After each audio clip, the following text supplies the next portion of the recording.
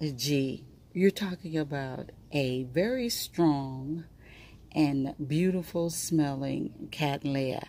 Oh, the second bud opened this morning, or it started opening yesterday. Sorry, I had my hand over the speaker. Started opening yesterday. Now today, and mosquitoes are everywhere. Today they're combining their fragrance to put on an excellent show. Beauty and fragrance. If you ever get the opportunity, get it. This is awesome. This is an awesome Cattleya. And I've been waiting quite a while for this flower because I wasn't taking care of it properly. And I guess it decided, oh heck, let me just go ahead and flower for Sharon because she's doing her best. And I want to thank you. Absolutely.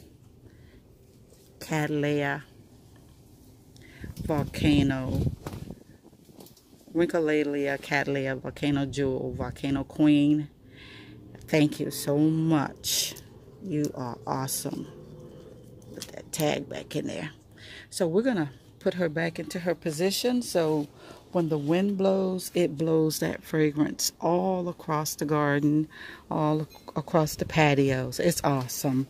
The position is here on the green wall, up high. So when that easterly wind comes in, or north or south winds come in and blows that fragrance all over the patio, everyone can enjoy it. So this is an awesome Cattleya. If you ever get the opportunity, grab it. Grab it, grab it, grab it. It's awesome. Absolutely.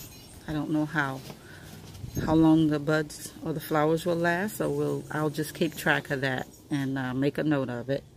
But while it's here with me, I am definitely going to enjoy it. Looks like a big old peach or plum or something I could just pluck off and chow down on. It looks delicious. That's all I could say. It's beautiful, but it looks delicious. Thanks for stopping by.